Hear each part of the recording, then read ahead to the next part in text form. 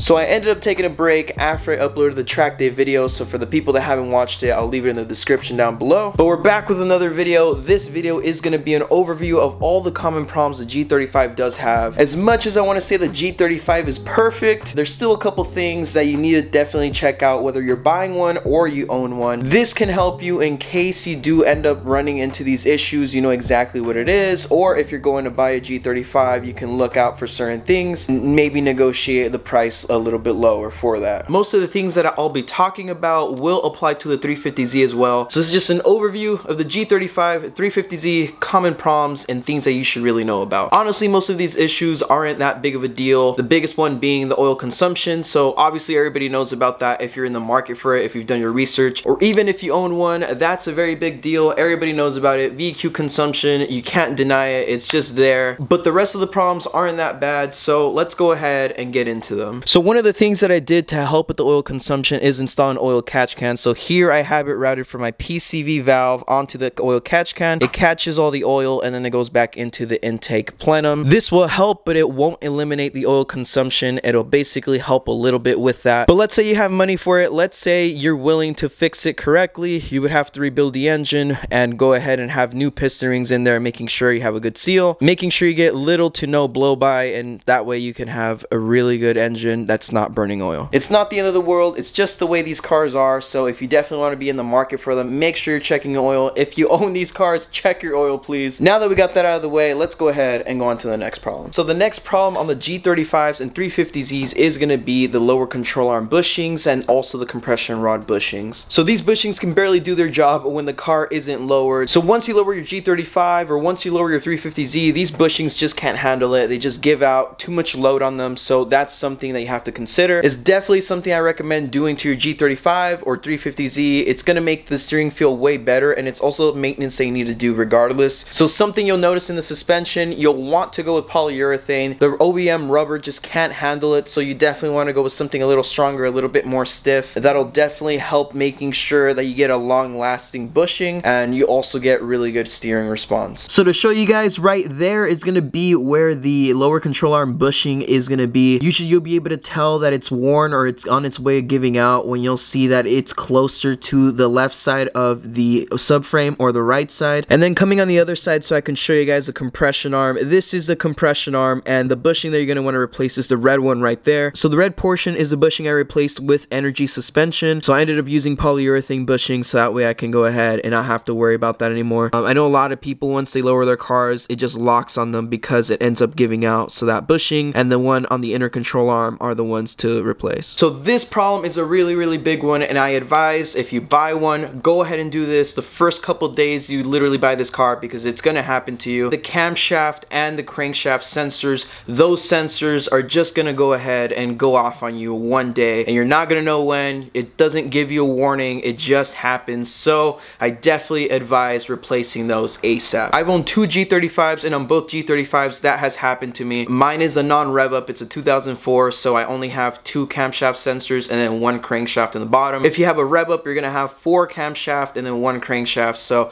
definitely make sure you buy only Nissan or Infiniti grade camshaft sensors and crankshaft sensors. Don't buy camshaft sensors or crankshaft sensors from AutoZone, O'Reilly's, Advanced Auto Parts. None of those brands are gonna be good. I personally ended up buying AutoZone ones, and then I went to O'Reilly's and bought an O'Reilly's one. They suck. They're not good. They don't last. Yes, they have lifetime warranty, but they just aren't good. Even Nissan ended up revising these sensors, and they went from plastic to metal, so it just goes to show they're improving that part. That part's going to be way better than the plastic sensors that you're getting from O'Reilly's and AutoZone regardless. If you're tight on money, you don't want to buy the OEM ones from Nissan or Infiniti, I would go with Hitachi, but nothing lower than Hitachi. I would definitely go for Nissan or Infiniti since they did revise it and they made a metal this time. Trust me, save your money, save the time. Go ahead and buy them from a quality brand. So the next problem on the G35s and 350Zs is going to be the engine again. I know it's another engine thing. This one's more maintenance wise. It's just one of those things that's going to happen to every car regardless, but it is something to talk about on the G35s and 350Zs. The valve covers on the G35s and 350Zs are a common problem as well, so they will start to leak and you will start to smell a little bit of burnt oil if it starts leaking onto your headers. That also is a hazard, by the way, having oil going onto your your hot headers as you're driving your car is not something you want. But not only that, you also will get oil into your spark plug tubes. And now this happens because the O-ring seals on the valve covers themselves have an O-ring that fails. So when that ends up happening, where your spark plug lies, there's going to be just a bunch of oil going into your spark plug tube. And when that happens, you can get a misfire if it's bad enough. So it's just something to take note of. If you're going to do your valve cover gaskets, make sure that everything is good beforehand. Like I said, this one isn't too crazy. It's more of a maintenance thing. It's going to happen with every car eventually. You will need to replace like the valve cover gaskets. It's a common thing to fail, but it's no exception in these, and it's something you definitely want to take care of so you don't have a disgusting burning smell and you also don't get a misfire on your car. By the way, guys, let me know if you've had any of these problems. I'd love to know what your guys' problems were. That can also help people that are looking to buy G35s, people that own G35s. Leave a comment down below for any problems that you've had in the G35. We'll have a little thread going on so where people can see and have a little bit of a database for problems on the G35s and 350Zs. But with that being said, let's go ahead and go on to the next problem. Alright guys, so next problem is going to be inside of the car, and it's going to be the door lock actuators. It's something that is extremely annoying for me, and is something that is definitely expensive to do if you want to do it through the Nissan or Infiniti way. You know, as these cars get older, it's just something that's going to end up happening to where the actuators just don't work properly anymore. They're just weak, and you know, they're just not working as good as they should. So personally,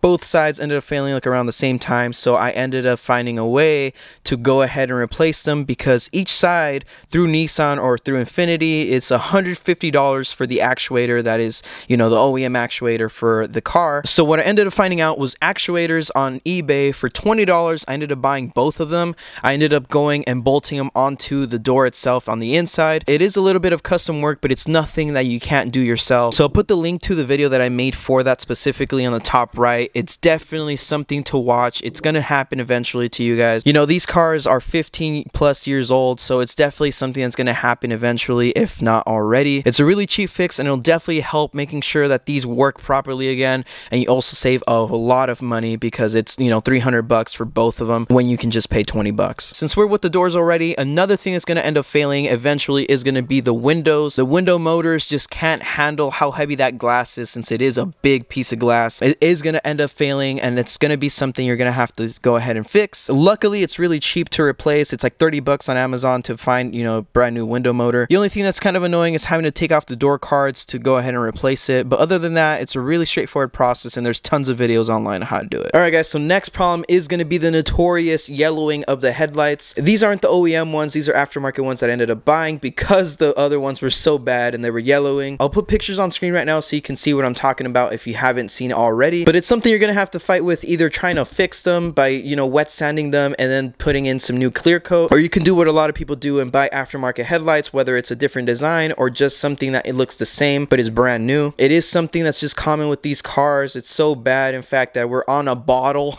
so that just lets you know how bad it really was. But that's something that will make your car look way better once you go ahead and fix them, and it definitely will give you better visibility through because you'll be fixing all that haziness. Next problem on the G35s and the 350Zs is going to be the differential bushings. It even has a nickname called the Tear of Death because it has a liquid filled inside of the bushing. The downside with that is that that rubber doesn't last. Most of the rubber on the OEM Nissan stuff doesn't really last, so it's one of those things where you kind of have to replace and upgrade. So if you're looking to performance drive, it is a pretty big deal, but if you're looking to just daily drive it, it's something that eventually you would want to fix, but it's not a major fix right away. One of the side effects you'll feel when you have a blown differential bushing is you'll get wheel hop when you really push it hard. You know, launches, you'll get really bad wheel hop. It just won't feel as nice and as crisp in the rear. Now we're on to the last two problems that the G35s and 350Zs have. It's a common thing that you will find eventually. So one of those two problems is going to be the coolant bleeder port that is located by the firewall right there. So Nissan and Infiniti ended up using a plastic bleeder port, and that becomes a problem because plastic and heat do not mix well, and after a while, you know, through the years of driving the car, eventually that ends up cracking and you get a big white cloud of smoke from all the coolant gushing out through there. When I was replacing mine, as soon as I was taking it out, it ended up breaking on my hands, so I ended up buying a Z1 Motorsports aluminum one. So I love the fact that it's metal, so I don't have to worry about that ever again, but it's definitely something to take note of and definitely something to not skip out, and make sure you get that replaced ASAP. Now last but not least, this one is going to be the one that a lot of people will relate to. This is one that has happened to a lot of people, and it is the gasket gauge not reading properly. So this one is a common issue on the G35s and 350Zs where the gas gauge is not indicating properly. It'll say they have half a tank, but it's actually empty, so you end up driving it and you run out of gas. So it can be one of the two problems, or it can be both of these problems. One of them being that the gauge cluster is messed up, and the other one being that the fuel level sending unit inside of the tank is messed up. Usually with that one, you can go ahead and clean it and then it'll be good to go. But if you have had it and you have found a fix, let people know in the comments down below. It can help a lot of people out. So there you guys have it. Those are some of the most common G35 and 350Z problems you'll encounter. There are a couple more problems that I could mention, but they're not that big of a deal and they will not happen as often as these. Even with all these problems that the G35 and 350Zs have, I still think they're a really good sports car, and they're definitely reliable for what they are. If you take care of the car, it'll definitely take care of you, and these are some of the problems that you can go ahead and tackle before they become an actual problem where you're stuck on the side of the road. So I definitely think this will be helpful information for the people that are looking to get into G35s or 350Zs, or for the people that already have them and aren't that up to date with all the problems and all the things that you should definitely be aware of. Like I said already, if you guys have any other tips that you can leave, go ahead and leave them down below in the description. Thank you guys so much for watching. Thank you guys for all the support. We reached 5,000 like I mentioned in the last video, but I wanted to reiterate, we're gonna go ahead and start a different phase on the G35, so I'm very excited for that. So go ahead and leave a like, subscribe if you're new around here.